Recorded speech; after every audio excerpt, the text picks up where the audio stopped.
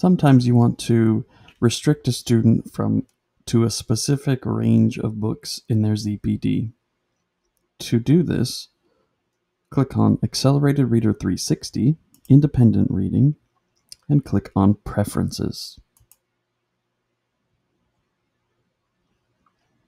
Now that you're on Preferences, we're going to scroll down to Book Level Restrictions. These are individual student preferences. So Book Level Restrictions. Click on this.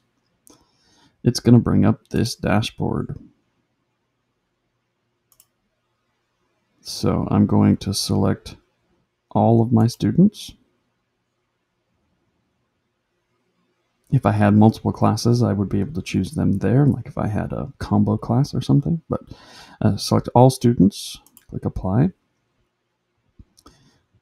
And now you can see, as a fourth grade teacher, I did not want my students reading below a first grade 5th month reading level.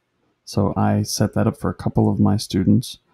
And I hadn't had a problem this year with students reading beyond their level, but sometimes you have students who think that they read a book and they understood it, and they go in and take an AR test and don't do very well on the test because they didn't understand what they were reading because it was way too hard.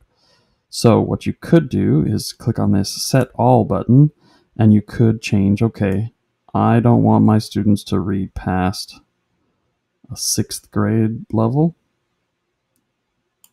If you can't get that slider just right, you can just type in 6.0 if you want to. You could click on Apply to All. Or you can go through and do each student individually. So if you have a student who maybe is reading at a 1.5 grade level and you want to lower that, you can come in here and just type, okay, I'll let them read whatever level they want. We'll go from 0 and we'll make sure that they have this. Let's have them stick within 0 to 4th grade level right there. So that is, if they read a book and try to take a test on it that's beyond 4, they won't be able to take a test on that book.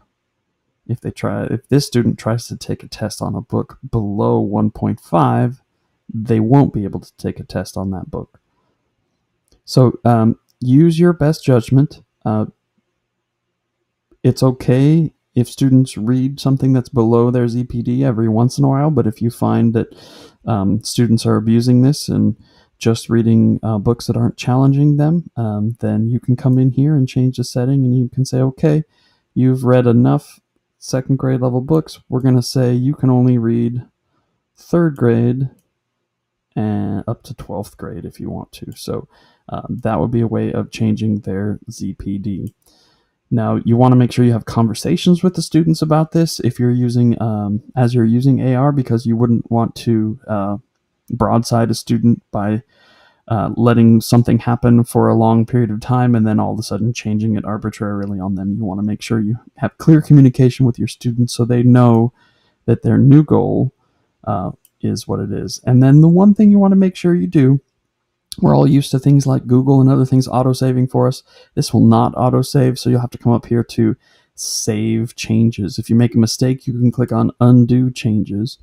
And since I don't want to interfere with whatever my students are doing right now in summer school, I'm going to leave it just like that. And there we go. That is how you adjust book level restrictions.